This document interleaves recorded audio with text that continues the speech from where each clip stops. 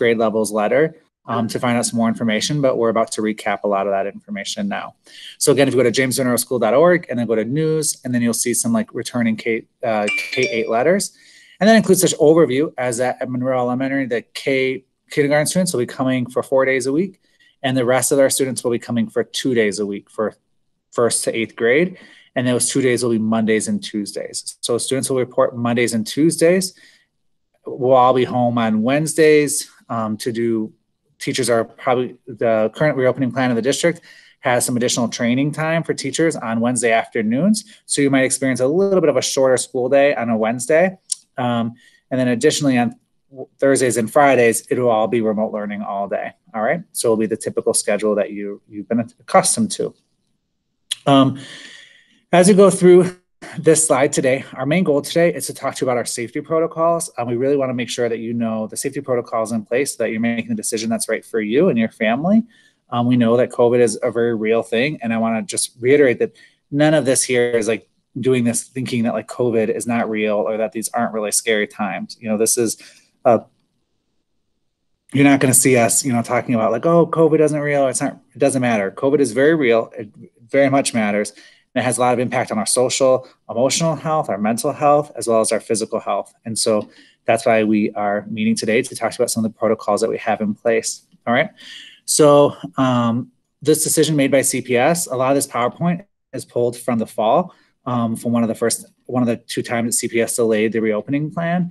And so this reopening plan was based on the decision for equity at the core and really thinking about our students and whether remote learning is really working for them. And you can see some of the more information on why this decision was made. But when you go into the next slide, you'll see that our goal today is to talk about the safety protocols just so that you're informed, so that you know what's going on. All right. So we will hope to have some time at the end for questions.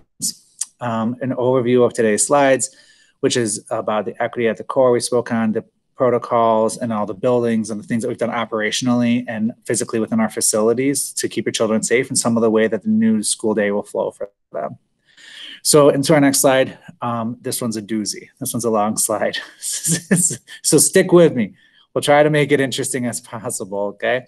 So cloth face mask covering. All kids are going to be wearing a cloth face mask covering. Here's one of the Monroe ones. We have a couple designs. This one says #MaskUpMonroe. This is one of the U sizes. It doesn't fit my big face very well, but all kids are going to be wearing a mask. And currently at Monroe, we have no students who have requested an accommodation due to a medical need for a mask. And so everybody will be wearing masks. And that's something we're really going to be working on. And we've been building lesson plans out, and some of the letters have more information about how your kid will be experiencing some of those lesson plans and activities about wearing a mask. It does sound kind of silly, but you know, we also teach kids to walk in lines. And I say that makes much less sense than wearing a mask. Masks are really important. So please start practicing with your kids on how to wear a mask every day for a full day, because it is a lot more work to wear a mask for a full day than it is to wear a mask to the grocery store or something like that. So we recommend starting with an hour, then 2 hours, and 3 hours, 4 hours, 5, all the way up until the end of the week. They had 5 hours because they've increased each day by an hour. Class, these are going to be CFC. These CFCs are the cloth face mask covering. Needs to be a 2-ply per CDC. Enhanced PPE for the age and development of a child. So certain rooms do have enhanced PPE for the students, or definitely for the adults. And so, for instance, like in our pre-K programs where there's diapering, there's gowns and masks and face shields and other pieces. For other speech pathologists, we have like clear masks. And so depending on your role, for the nurse as well, the care room. So different roles at Monroe and different students will have different levels of PPE. The room disinfection, we're having regular cleaning. We do have additional 2 staff members who have been hired on at Monroe, and they've been great. They've been here for several months now. And we also have teams that come in when needed to work additional shifts at night. Our pods are maintaining a 30-foot distance with all other pods at lunch, play, bathrooms, etc. And so that's a big deal. So kind of once you start to think through that, we'll talk through that more at the day in the life. But kids are keeping a 30-foot distance between other classes at all times. So like, for instance, we do hope that we can get some of the kids out to the turf field for like gross motor time, PE class, things like this. But if there are 2 classes out there, we'll have a 30-foot distance between them, okay? Social distancing, kids are going to have a 6-foot distance and should have a 6-foot distance. Everybody should have a 6-foot distance between them at all times. And that's kind of something where kids hopefully are starting to practice. And it kind of, unfortunately, for those who are back at work, it starts to feel natural, which is really weird, but it starts to feel natural after a while, to just kind of always back up from one another. We're not going to be we're going to really be limiting the sharing use of materials across students. I'm in a classroom right now, and you'll see that if I kind of scoot down, you kind of see the desks all faced 6 feet apart, all facing the same direction. And often a lot of the teachers are putting in a second desk next to the kids so that they can keep their materials right there with them instead of like getting up as much as they used to. We do have care rooms. 2 of them are currently operational. There's a lot of talk about care rooms. So I'm going to talk a little bit about a care room now so that you can make the informed decision. So a care room we have 2 of them. We also have a third backup. It's by a CRA, care room attendant, who has extensive hours of training and modules. And I'm not going to be able to get into all of it right now, and it would be super boring if I did. But some overview is basically if a kid does have any symptoms, please, please, please keep them home. Okay. Don't send your kid. You typically were like, oh yeah, attendance or grit or whatever. No, keep them home. So if your kid has any symptoms at all, please keep your kid at home. With that said, if your kid does throughout the day develop symptoms, or the temperature checks, which we're going to be doing regularly, do develop and the temperature goes above 100.4, there's going to be a sent to the care room. Somebody picks the child up from the classroom because we don't want to be breaking that pod of them being in the room all day. So somebody comes to the classroom, walks them down via social distancing to the care room. They're scanned into the care room via a QR code. There's additional protocols that happen, a lot of tracking of the symptoms and what's happening there. And it could result in a 10-day quarantine. It could result in a mandatory doctor note. It could resort in a mandatory COVID test. It depends on the symptoms that are persisting and then the tracking of the system that's going into our information system in Aspen. Okay. The care room, if you ever do get a call that your kid's been sent to the care room, we need to ensure that the parent or legal guardian picks up the kid within 2 hours. Sanitation of supplies and materials before sharing. That's going to be really important. We're limiting the amount of supplies. All the kids that are coming in are going to get a backpack of supplies on the first day so that they have the nuts and bolts with them, so that to keep it nice and easy, everybody has a level set so we don't have to be sharing the pencil sharpener or whatnot. Symptomatic students, I talked a little bit about that already, about if they are showing those symptoms. And there's a routine surveillance testing of all staff. So I want to talk about that for a minute because that's kind of a big deal. So on Mondays, at Monroe Elementary's Day is Mondays, all the staff will receive access to this routine surveillance testing. And so we had, like on Monday, for instance, we had a team of nurses come out to the auditorium, and staff members were called down and given these options for this surveillance testing or for a COVID test right there on site. And then depending what happens there can result in a shutting down of the pod and other protocols. There's a positive COVID test, there'd be a shutting down of the pod. And there's additional protocols related to how we would handle that situation right there in that moment, because the person might be asymptomatic and not know. Though we would be checking temperatures all day and throughout the day. There will be a temperature check that happens outside. But with that said, that temperature check is not as important, because that temperature check, we don't want to have lines up outside. That's really important. We don't want to have this like congestion of all these kids like waiting to get inside. And that's one of the reasons that we have staggered start times. But we also want to ensure that the student has been in the building for at least 5 minutes, because we don't want to have we don't have the temperature too cold because they're just cold. And then they actually are sick, but then the temperature reads that they're not sick because they're cold. And so the temperature checks are going to be available throughout the day in each of the classrooms. I got off topic there. For routine, somebody might not know that they have a positive, and so that's why we have that routine surveillance testing.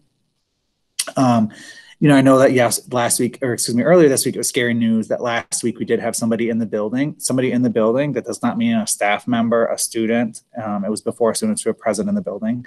A staff member, a student. It can be a delivery person. It could be somebody dropping something off, running on our facilities. We have a lot of capital improvement right now, including a new art room floor, building out some new offices, fixing some water issues. It could have been a worker. So somebody in the building did have a positive case.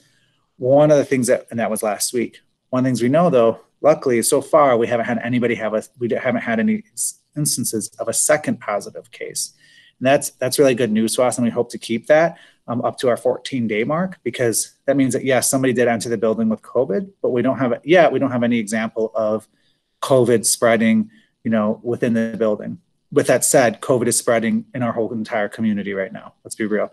We're in a community spread phase. And so, I'm just saying, well, I've said what I'm going to say there. I'm going to get boring to you guys. The contract tracing team also will be reaching out in those cases, and there's websites that we'll be reaching. The contract tracing is done with the city of Chicago as well as Chicago Public Schools, and it gives exact letters. So for instance, I think you guys all received letter 4 from me, which says there was a positive case, but there's a whole bunch of slew of other letters depending on what level of contact you had with a person with COVID, okay? And when there's a COVID case in the building, within the pod, for instance, that pod would obviously shut down.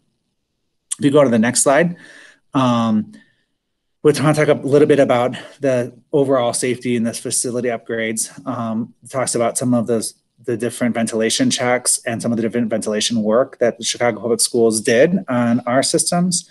And some of them were as simple as making sure that all of the classrooms that the kids are in and the adults are going to have a functioning window. The windows are going to be open. And so I do encourage your child to bring like a layer, like a lightweight jacket or something that he or she can take off during the day or put back on. It's not necessarily going to be cold, but like sitting in a room right now, there's a bit of a draft. It feels a little drafty because this window's open and there's a ventilation going on over here. So I'm kind of caught like in a little bit of a draft. So something to keep in mind. Each classroom does have a HEPA grade filter. I know people want to see that. So I'll see if I can. There it is. There's those magic filters everybody's talking about. Those filters are more efficient. They're like super high efficiency HEPA filters. I'll be running in the classrooms at all time and wherever students are, or adults if it's a multi-purpose room. There's some of the other ventilation information here about increasing the airflow and some of the different societies and certification checks that they had come out. Some of the other things that we've done on a capital piece is that we've changed, the drinking fountains have been shut down, but we've added water bottle filling stations and things like that. So we do have some long-lasting capital upgrades to the building, which are nice. Day in the life of a typical student coming in. So first thing, at home, you're going to get a text from Chicago Public Schools if you've opted into texting, and it's going to take you to cps.edu/health screener. And if you don't get that text, that's fine. You can call our office and get your information updated so that you do. But if you don't, you're going to go to the website, cps.edu/health screener, and take questions. If you want, I recommend doing it tonight just so you can see what the questions are. And then before you hit submit, just don't hit submit. Well, I guess you can, and it'll tell you you can enter the building, but we're going to be closed. So at cps.edu/health screener, you will take your questions about like making sure that you've been following the Chicago travel ordinance, that you don't have any symptoms, including sneezing, cough, flu.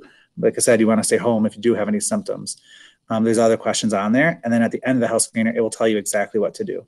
Do come in, don't come in, or, what other precaution you need to take at that time. Traveling on the school bus, I don't believe it applies to anybody on this call, but of course, once you leave your house, you should be wearing a face mask. This is the city of Chicago. And arrival at school, we are going to have staggered start times, and we're going to be using all of our entrances, and we're going to be spacing kids out there. So just be used to that. You might be coming in a different door than you typically did, and we'll have a staggered start time that will start. Our start times will start at 8 a.m. and then they'll end at 8:30 a.m. So children will be arriving at different times assigned to them during that. You'll get all that information on the 29th of January. Entry and exit, you'll make sure that you're 6 feet apart from each other at all times. The screener, which I talked about, there's also QR codes posted around the building in case you forget. You can take a picture on your phone and it'll take you right to that website. The buildings are fully functional. We're open, and we're open now. So our offices are open. We do ask, we want to protect Matilda and Jane, and Luz and Miguel and the crew. So if possible, please shoot them an email or a phone number, but they're here and they're really ready. It's hard for me to say R's and W's, ready and willing to help you on this. The playground is going to remain closed. And one of the other little things that I know is going to be a pain in the butt, but I really, part of my language, but I really need your help on it, is that we're going to keep the playground gate closed. That goes from between 403 and 404 on the turf side by the pre-K. The reason for that is that's a small little passage, and that's going to be too many families walking through there across pods. It's just not safe enough. And so we are asking that you walk around the building, and we know that's difficult, but thank you very much for that. We don't want to have that tight little space of people. It's not possible to maintain 6 feet within that space. The front play lot will remain closed, but we do plan on having some play areas throughout. And on the next slide, you'll see a little bit about that. They'll go away to their classroom. They'll take their they'll take their breakfast to their classroom with them. They'll follow the classroom procedures regarding the masks and the social distancing. At Monroe, we have assigned bathrooms for each homeroom. As additionally, we have bathroom schedules so that we can really track what's going on there and we don't cross pods. And additionally with that, we will have routine cleaning of the bathroom every hour. Okay, and then if you go into the next, special classes will no longer rotate. So some of you, when you were kids, you might remember a thing called art on the cart. That's what we're going back to. So the teacher will come to your classroom, to the child's classroom, including for departmentalized classes. The teacher will rotate between pods. There's limits of how many pods they see in a week, just like there's limits of how many kids pods a kid sees in a day, and how many kids all that. There's limits on pods, but the teacher will come to the classroom so that we don't have those common spaces used, and we really minimize that. Additional kids, they're kids, right? And we know this is some serious stuff, and I can speak as that too. It's some serious stuff that's happening. COVID is very serious, and being at home is very serious, and we know that. And so we do want to have some opportunities for play, and so we've bought some independent play packs so that the kids can get out on the turf, so that the kids can get out in socially distanced areas and playrooms in a way that's followed by schedules and protocols, so that they can just kind of like get out and about a bit. And so that's all happening. And I'm scanning this. We've built out 3 additional cafeterias throughout the building to make sure that we're obviously not putting 6 kids in 6 pods in a cafeteria anymore. So we need to make sure that there's 30 feet between pods. So we've built out additional large open spaces for that. Then on the next slide, thanks for sticking with me, guys. I know this is long. If you have questions, you can type them in the chat. Receiving student services, we do want to make sure that your kids are receiving student services. So we do have like evaluation areas and things like that. So for instance, like in a clinic for a psychologist's office, you're going to see another area that they have also have an evaluation area, 2 chairs, a desk, 90-degree angles for these 2 sneeze guards. There's all these precautions in place. So it does enable us to make sure that your child is getting services.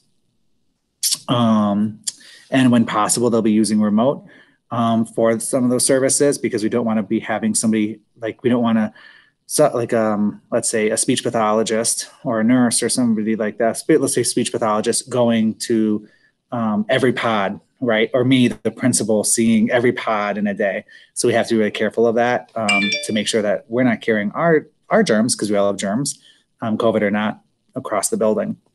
Accessing content, the kids will remain in their pod, but the additional teachers will rotate through.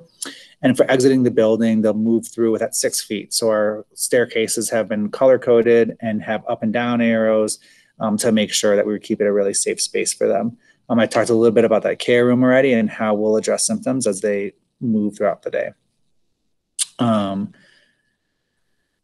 We talk about accessing content. I probably should mention a little bit there about simultaneous instruction. Simultaneous instruction is a model that out of the different hybrid models, almost always you see that simultaneous instruction is included as the model there for that. It includes that the kids at home and the kids in the classroom are accessing the content and the classroom at the same time, virtually live through the room. So there's tech packs that are being employed out through the district to help and support through this with wide angle lenses, et cetera. But the remote learning day will be a little bit shorter than it used to be for the live time with a teacher, by about a half hour in most grades. And so we really want to value remote learning, and we don't want to lose the quality there. That's very important to us because that's where the majority of our kids are. And so we've been building out some new tech tools and things, working with our teachers and thinking about the trainings and things for simultaneous teaching to ensure that we keep a high quality remote learning. And one of the things that we heard in an LLC meeting was previously that we weren't able to do, but now could, is we're looking for a way to build a common lunch period for all of the K-8 students, so that excuse me, I shouldn't call it a lunch period, a screen time break where everybody will be working K-8 at the same time, except off screen. So that will enable families at home to have that common space with one another. Our pods at Monroe, we're predicting to be about 5 to 12 students at this time. We will not be breaking, although it's 15 as a recommended max, we will not be going to 15. And that's assuming everybody has 100% attendance. When New York Public Schools went back to school, about 40% of the kids who said they were going to return actually did return. So we're anticipating that there's going to be less kids return than thought they were going to return. If you do have a hybrid spot and you're on this call right now, you do have the option to not come to school. Particularly, you won't come to school if you're feeling sick. And additionally, you can opt into remote learning at any time for the day or for longer. You want to make sure that there's a 14-day quarantine for a positive test. There's a 10-day travel quarantine, and all that's handled on the screener. We want to make sure that everybody's, if you're staying at home, we want you to, if you have sniffles and you're staying at home, then please join in the learning preference, please join into our remote learning that day so that you keep that learning going. And yeah, that's that. The social emotional learning, we're going to be hitting that hard. I mean, this is some serious stuff. If you are feeling, anxious, depressed, or your child, you're not alone in that. Okay, that's really important. And it's okay not to be okay. We want to meet you where you are, and we want to work through that. And so, of course, we're going to be doing our calm classrooms and our morning meetings and our second step curriculum and all of these things that we have in place for social emotional supports, but we're going to be building those out more. Some of the information is here. And additionally, we have a new contact, Veronica Leque, and we're going to be working with her to build out some really strong social emotional learning and supports for our children and for our parents, and working with you to really connect in that way. I think that's the last slide. I saw there was a question in the, sorry, my phone's going off here. I'm like one of the kids. I'm going to pop over to the chat. Children be in person sitting on the computer all day? No, they will not be sitting on the computer all day. They will have a full day of instruction. Depending on the grade level, depends. One sec, Kelly, I got you. Depending on the grade level, depends how many hours they have. It's typically for simultaneous, well, I don't want to get into all that, but you can look on the CPS reopening plan. But no, they won't be on the computer all day. They'll be not on the computer, actually. And CPS bandwidth can't handle every kid and every teacher in the building being on the computer all day, like in the remote learning setting that we're accustomed to. There'll be times that the live session turns on. It's like, okay, so what used to be on the Elmo or the projector or the LCD projector, that's like a great time to turn on the computer. And so everybody's at home joining in and they're accessing that mini lesson, which used to be back in the day, maybe we were all sitting on the rug and we were watching the slides go through, as the teacher was clicking through and having a large group discussion. Now that instead is going to be remote, and that will be synchronous time, we call it, simultaneous time, live time. And so the kids and in person and at home will be accessing it through that, but they'll be together in the room. Just some of them will be on computer. Other times, like a morning meeting, for instance, or like in a little class where they're coming around and they're doing like clapping games in like a circle like that. Not singing, because can't sing too loud because it puts too much stuff into the air. There's a lot of little rules you learn. But when they're doing quiet singing and clapping and things like that, that would be another time where we'd be using that simultaneous live teaching model. And for the hours of the day, it's the full hours of the day. You're either coming in at 8, somewhere between 8 to 8:30, and then school will dismiss at 3:15. And I wanted to add to that question about how many hours per day a student in person would be on tech.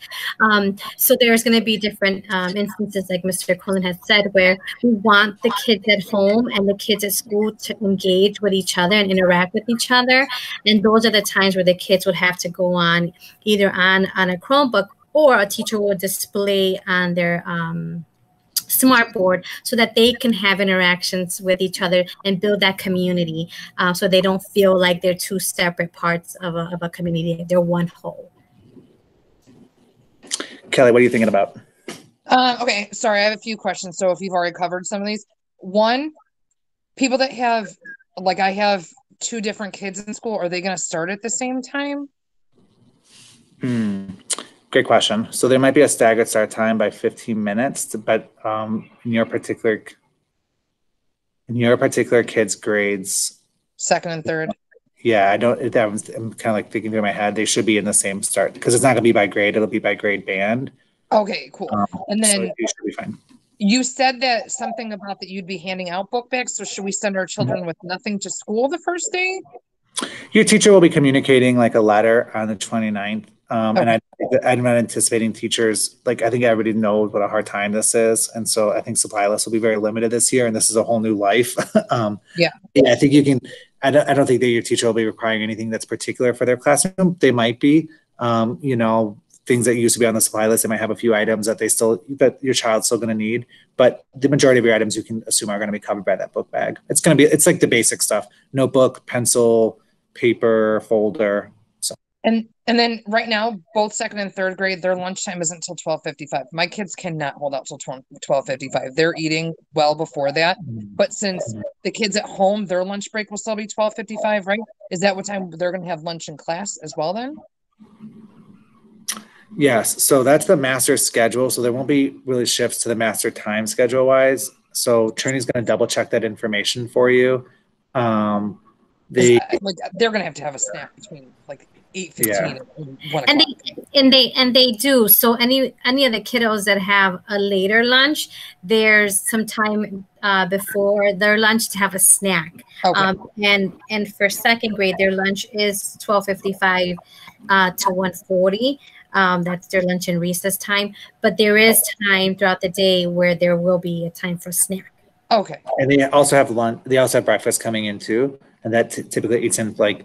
Realistically, that's usually like a half hour most times. Yeah. And like it's not, but it is. Okay. Thank you so much. Yeah, of course. Any other questions I can help with? I have a question. Yeah. So how does it work for so my son has a paraprofessional. So how will that work as far as like the 6 feet and everything? Yeah. So the child safety is always what's most important.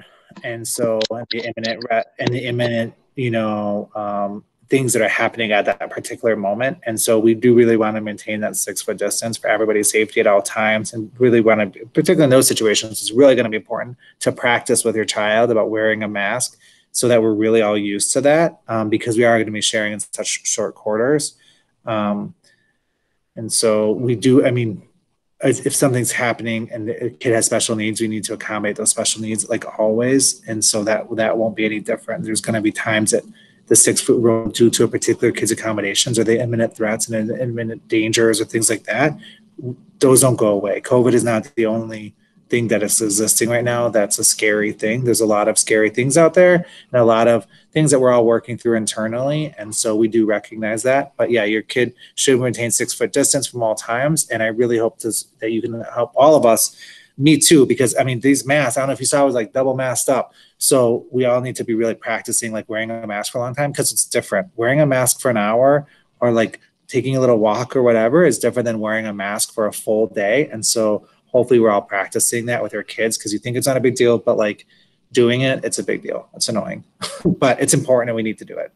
And, since we're on the topic of masks, I wanted to also say that for our preschoolers, that they obviously they're the first wave. And something that we've noticed with the preschoolers is that they're not used to putting on their mask and taking off their mask on their own. Parents are the ones helping them. So when their mask comes off, they want somebody to help them, right? They want somebody like, hey, help me put it up. So it's for their little hands. It's really hard for them to do this, right? So if you have little ones, practice with them, putting the mask on. If it falls off, if it goes under the nose, put it back on. If this comes, helping them put it on, because that's something that we found with our preschoolers. We're going to do this again in Spanish. We have just like 2 minutes left, but to help with that, you can think of the hashtag mask Monroe, because we want the mask over the mouth, over the nose too. And so kind of be messaging that, they all slide down, but we want to be encouraging that with our kids. Well, my main question is, so his paraprofessional will not be able to come within 6 feet of contact with him? Yeah, we're hoping to keep us all at a behavior state that's like level, right? That's our goal is always, Monroe Elementary in every school, to keep children and all of us at a behavior state that's level. And that's really difficult right now, right? But ideally, all of us are on task, doing our work, and are leveled and are set. And we have enough social emotional work to really keep us leveled in this high anxiety and stressful time. And so we'll be doubling down on those efforts to keep it that way. But we do recognize that sometimes, like, we need to be careful with any kid. If there's an immediate, it's not like if, something's falling off the ceiling and it's about to fall on a kid, we should jump in and help, right? Like there's threats. And so that's a very real thing. Okay. Our goal is to make it so that everybody's on task and able to function with not having that 6 foot rule broken, but we do know the special needs of special children. I have time for one last question before we head over to Espanol. Don't be shy. I have a question. Sylvia, sorry. Thank you. So I kind of missed that little bit of detail. So the kids, their dismissal time, is it going to be different or? Yeah. So depending, they could be at from 3 to 3:15. So it'll be a staggered dismissal time as well. But we have additional doors for dismissal. You don't have to worry about entry and exit. You don't have to worry about waiting out there. Keep in mind, please, we used to be able to accommodate more like an early drop off, and we're not going to be able to accommodate that anymore. Kids used to get dropped off a lot earlier than 8:15, right? 8:45. No. So please drop when it's time. But for dismissal, we don't have to worry about that. So the dismissal window is going to be a little shorter because of that. Okay. And then if we need to pick them up before dismissal time or something tweaked, I'll just email you because I was just last time. Yeah. So it'll be the same thing with an early dismissal. It'll get picked up for an early dismissal. Okay. But if it's every day, would it affect her attendance or? Yeah, we can kind of think through if there's something like that. We can kind of think through that. There's not going to be in-person after-school programming in Chicago. Right. Schools at this time. Just keep in mind. Yeah, I was just concerned about the dismissal time, but I sent you an email so we could talk about that through there. Perfect. Rock and roll. If you guys have any other things, please call us or email me at B as in boy Quinlan QUINLAN at cps.edu so that we can help you guys. We know this is real. Oh, she put it in the chat. Thanks. We know this is really scary stuff. We're with you guys. But like I said, there's a lot of things that are scary right now, not just COVID, but the mental health crisis in our country. And so we're recognizing that too. And so it's even more important for us to stick with you and hear you out and hear our teachers and everybody out so that we can really make a right decision and do things right by our kids. All right. Thanks for joining us today. And this is going to be on tinyurl.com/Monroe YouTube. Thank you. Sign it this time. Sylvia, maybe you can help me sign it really quick. Why? How do you do why? Why? You did a good job on the video. No, yeah, thanks. Oh, that's why. Those two why and why. Thanks for joining us, guys. We'll see you later. All right, no problem. Bye. Bye.